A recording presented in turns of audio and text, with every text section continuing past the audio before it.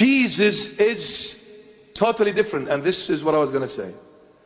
You compare the Lord Jesus, far from him, to any religious figure. Let me come. Let me look at all the religions in the world and with their leaders. Muhammad, Buddha, Krishna, all the leaders of the world, religions in the world, all of them. Let's assume this for a moment.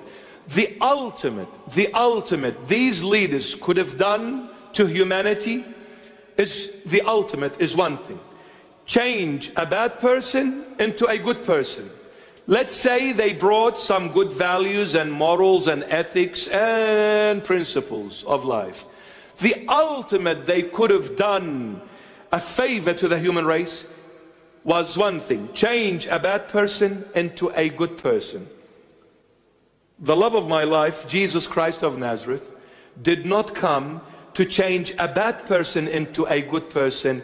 He came to change a dead person into a living one.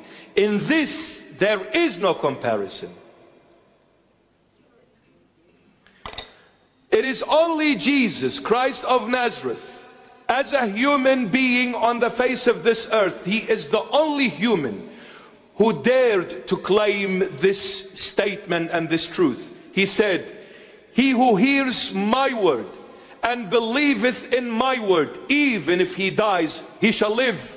But he who takes my body and drinks my blood will live in me forever.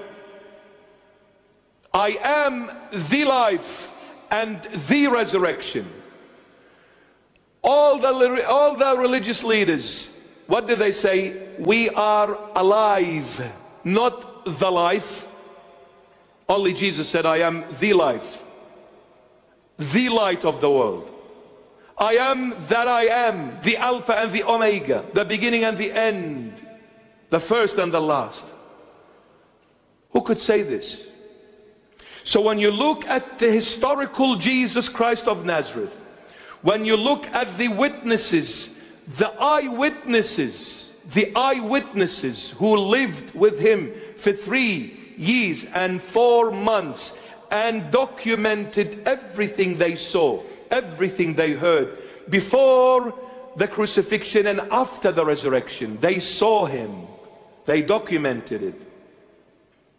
Isn't that a valid eyewitness testimony? You want me to believe in someone who came in 635 AD and their book was written 200 years after the prophet's coming? You want me to believe in that and wipe away eyewitness accounts, eyewitness accounts documented?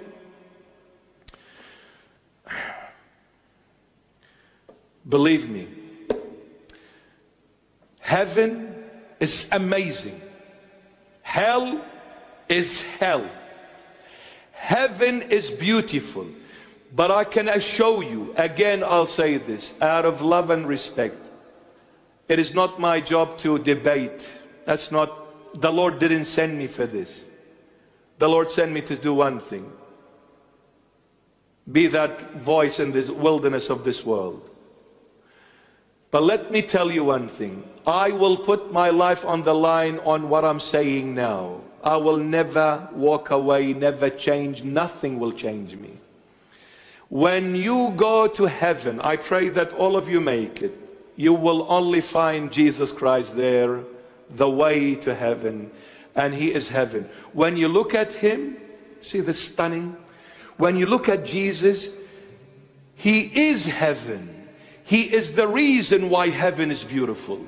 He is the reason why that place exists. It is Jesus.